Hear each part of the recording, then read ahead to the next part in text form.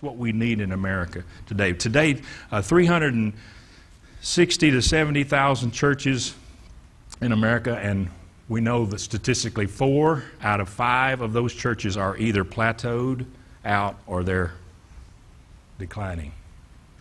4 out of 5. But the wonderful thing to think about as you begin this new church, did you know that 80%, get this, 80% of new believers in the United States come to Christ in churches that are less than 2 years old? 80% of the people who get saved in America today, they get saved in a church that's less than 2 years old. Now, there's a lot of reasons why that's true, but you know, the older we get, we tend to turn inside. That happens to churches. But why is church planting so important? Because we need more churches. And planting churches to multiple strengths. Every church has its strengths, and every church, just like each one of us individuals. We have strengths, don't we, as individuals? We have weaknesses. And churches are like that. We have a great God, we have a great Savior, we have a great gospel, and we all don't. We want to see God glorified in local churches here in America and all over the world. Amen. And if we could multiply enough churches with different strengths and weaknesses, then if you take the whole sum total of that, we would be closer to meeting the crying needs of our world today if we had more churches. So it's not just evangelism, it's church planting too. And that's what you're a part of. And as I said, we applaud you. We are going to pray for you. We commit to pray for you. And we'll have a prayer at the end of our service today. And so that brings us to the focus of God's work in establishing a new church in South Germantown. Cornerstone Baptist Church. But I think it's proper for us to look at the biblical setting. What did Jesus say about this? Representing the apostles, Peter had spoken this foundational truth. Jesus said, "Who do you say I am?" What did Peter say? Who? The Christ, the Son of the living God. The Messiah. You're the Messiah. You're the promised one. You're the Christ, the Son of the living God. And on that statement, on that foundational truth of the church, Jesus made a tremendous statement and a promise that we're going to look at here in just a moment.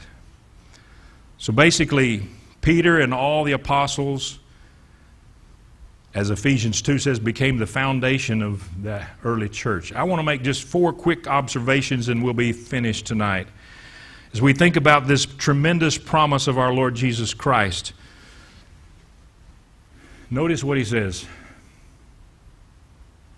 I. Jesus said, I will build my church. Who is this I who made this promise? Well, Revelation chapter 5 tells us, you know, John had this revelation, and if you get to the 5th chapter, we went through the book of Revelation not too long ago, Brother Jim, didn't we, on Wednesday nights. But you get to that 5th chapter, and we're in heaven, beholding the throne of God, and in His hand is a scroll, which I believe was the unfolding of the end of history and the destiny of the church. And you remember what happens there? At first, no one is seen worthy to open the scroll, to bring history to its appointed consummation. And John tells us in his revelation there, he weeps. He begins weeping because there's no one worthy to take the scroll. And then one of the 24 elders says this, verse 5, "Weep no more, because the Lion of the tribe of Judah has conquered and is worthy to open the scroll." Don't cry, don't weep anymore. The Lion of the tribe of Judah is worthy. And then that lion-like lamb and that lamb-like lion takes the scroll, and as he takes the scroll, if you remember there, if you look in your Bible, the elders and all the creatures that were around that throne begin, Brother Monty, singing.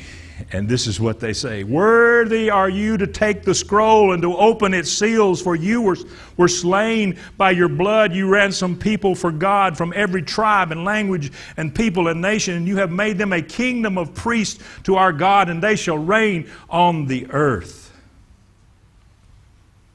Folks, one person is worthy to bring history to its appointed consummation. And who is that? The Christ, the Son of the living God. He's ransomed people, he says, from every ethnic people on the planet. But I was reading this as we studied it, and I didn't share it with the folks on Wednesday night, but there's two astonishing things that happen here. If you remember reading this, millions of angels and talking birds and horses and fish confirm the greatness of Christ. It says in verse 11, John says, "And I heard the voice of many angels, numbering myriads of myriads and thousands of thousands." And if you do your math, that means at least 2 million, but probably more. And they're saying with a loud voice, "Worthy, worthy is the Lamb who was slain to receive power and wealth and wisdom and might and honor and glory and blessing." And he says, "I heard every creature in heaven, birds and butterflies, and on earth, horses and tigers and squirrels," which my wife hates because they're taking over our yard.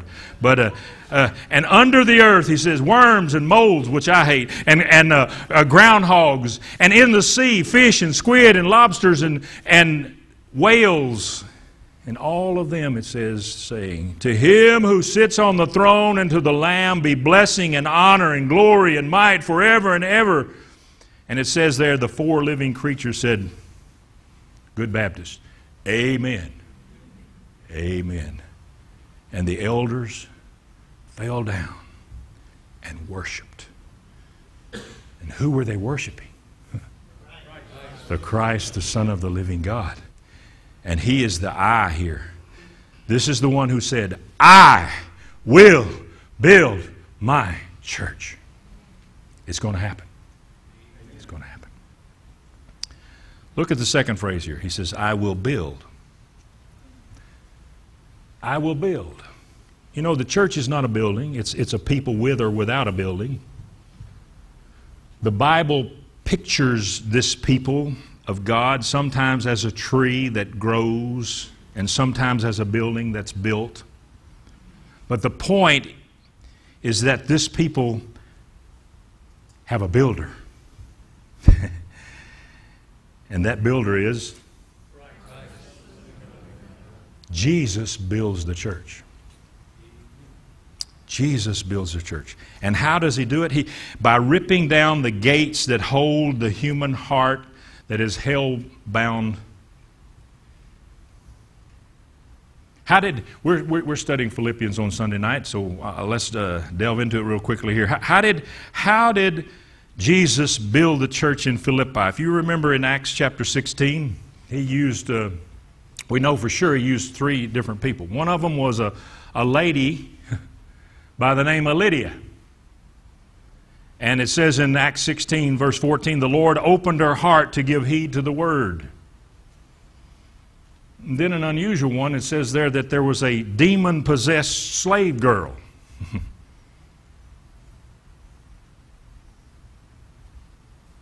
We hear these words, "I command you in the name of Jesus Christ to come out of her," and it came out of her that very hour. She was saved. But then in the 18th verse, there was this pagan city employee who worked at the local jail. We call him the Philippian jailer. You remember what was happening, don't you? Brother John, was through Brother Ed on the mission. They were out on their mission journey and they got put in jail. And the Bible says there in the 16th chapter that Paul and Silas were in the stocks in the innermost part of the prison, and they were singing praises to God, and God blew open the door, blew the doors open with an earthquake, and He also blew the gate off of that jailer's heart, and he came to Christ. Actually, his whole household came to Christ. Paul was Jesus' instrument, but it was Jesus who built the church in Philippi. And He is the one who's building this church here in Olive Branch. And He's the one who's building the church in South Germantown. Jesus said, I will build my church. But notice also He says here, I will build my church. God, the Bible says, chose us in Christ before the foundation of the world, Ephesians 1:4. And not only us, but millions were scattered throughout the world, as the Lord Jesus said to John in John 10:16, and other sheep I have which are not of this fold, them also I will bring. And remember when Paul was in a certain city, the Holy Spirit came to him. He was getting discouraged. He was ready to leave. What did the Holy Spirit say? I got many people in this city. Believe it or not, God's got many people up there in South Germantown who are yet to come into the kingdom.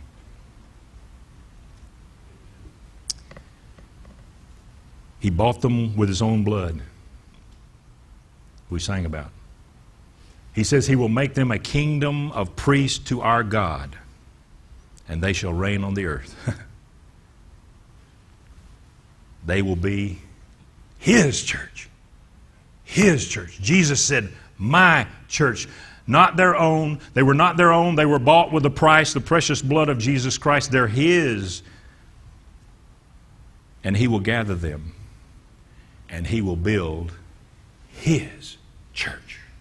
His church. Not your church. Not my church. I know we use those pronouns a lot. I caught myself saying, this is our church. No, this is Jesus' church. Jesus builds His church. I will build my church. And then that last word, church, ecclesia, the called out ones. It's thrilling. It's thrilling. It's a thrilling thing to me that we are celebrating and coming alongside you tonight. A church in the making. Not just a ministry. This is not a ministry, but a church. Being built by who? Christ, the Son of the living God. Out of hell-bound lives. He's building His church. Jesus does not promise that He will build His school. He does not promise that He will build His co-op. He does not promise He will build His medical clinic. He does not promise that He'll build His university. He does not promise that He will build His social service agency, as good as all those things are. Jesus said, I will build my church. My church. My church. And we believe this, don't we? We stand on this. And He says the gates of hell, or Hades, will not prevail against it. Hallelujah. You see, Jesus has a real radical way, folks. I like what Tim said, He'd seen it overseas, church planting. It's a radical thing. Jesus has a radical way of building His church. He says the gates of death, or the gates of Hades, the place of the departed dead, the gates of death will not stop Him from rescuing people from death. You see, the Lord Jesus, He will open the doors of Hades from the inside. He got in by dying. God coming down in human flesh, living that perfect, holy life that none of us can live on our own, and dying that horrible death on the cross for our sins, and then being raised. But Jesus went into death. He went down into death He gets into Hades by death, but he gets out by the resurrection. And now the Bible says the gates and the keys to death are his. Jesus, the risen Christ, says in Revelation 1:18, I died, and behold, I am alive forevermore, and I have the keys of death and of Hades. You see, the keys were on the inside. That's why he went in. And when he came out, he brought the keys with him. Now he will build his church. How do we join him? How do we become a part of this? We do what he did. A verse I learned as a young man in Union University many years ago means so much to me again today. Galatians 2:20. I have been crucified with Christ. Nevertheless I live. Yet not I, but Christ lives in me. And the life that I now live in the flesh, I live by the faith of the Son of God who loved me and gave himself for me. That's how we join him. Will we join him in dying to self, dying to this world, and living to Christ? Jesus said, whoever loses his life for Christ and the gospel will find it and bring others through the gates of death into life. And all the people said, Amen. Amen. If you're here tonight, I trust that you know the Lord, that there's been a point in your life where you repented of your sin, acknowledged your sin, and you repented of your sin, and you trusted in Jesus Christ. But you know, I've been a missionary. I was a missionary for a long time. I guess I still am, but just got a different mission field, Brother John. But you know, you can be a member of a church, still be lost. Actually, I know a couple of pastors who were pastors and got saved.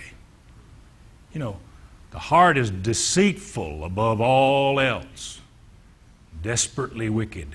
Who can know it? I want us to stand tonight. If you're here tonight and you've never trusted in Jesus, come to the Lord. It's not just coming down this aisle, but come to the Lord.